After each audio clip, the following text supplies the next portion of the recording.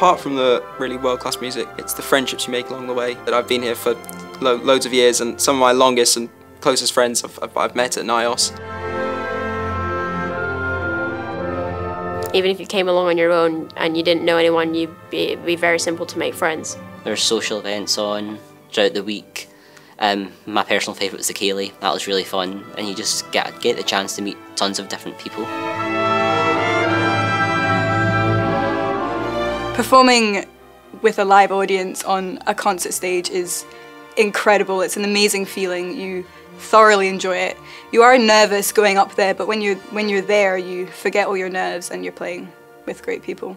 It was really exciting and it was really enjoyable because you don't just play your own part, you work together and you feel really proud afterwards because you're part of one big community.